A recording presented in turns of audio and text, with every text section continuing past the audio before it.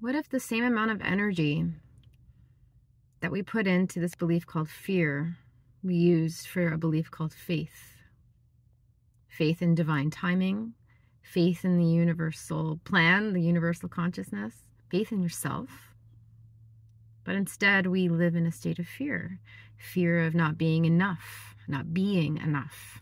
We're human beings. Maybe we're afraid of what could happen in the future, afraid of failing, afraid of being cheated on, afraid of not doing enough, not living up to our full potential. But these ideas of fear are just your ego on a power trip. Your ego is trying to keep you in a state of fear so that you can survive. That's what its job is.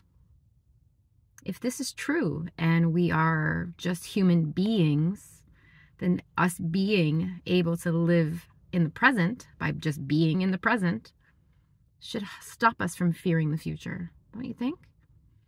If we're constantly living in a state of fear of what's going to happen or what could happen because it hasn't happened, then we will be stressing ourselves out. We're creating an outcome that hasn't even transpired yet. Maybe these ideas of fear this ego is creating in our mind are because of ideas or memories of the past. But that too doesn't exist. Time is just a perception, if you think about it. The past is long gone. Even 5 minutes ago is long gone. You'll never get that back. Sometimes it can imprint ideas into our ego of what's real. But it doesn't have to be that way. We're human beings allowed to be present in the moment and realize that we can put our energy into faith in the universe.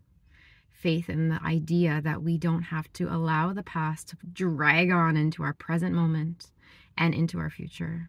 And we are allowed to create metamorphosis within ourselves to transform those belief systems into something of faith instead of fear. So anytime you feel afraid, ask yourself where it comes from. Why do you feel afraid?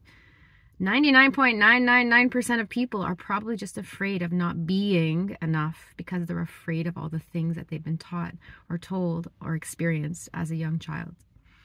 So be a human being. Be in the present.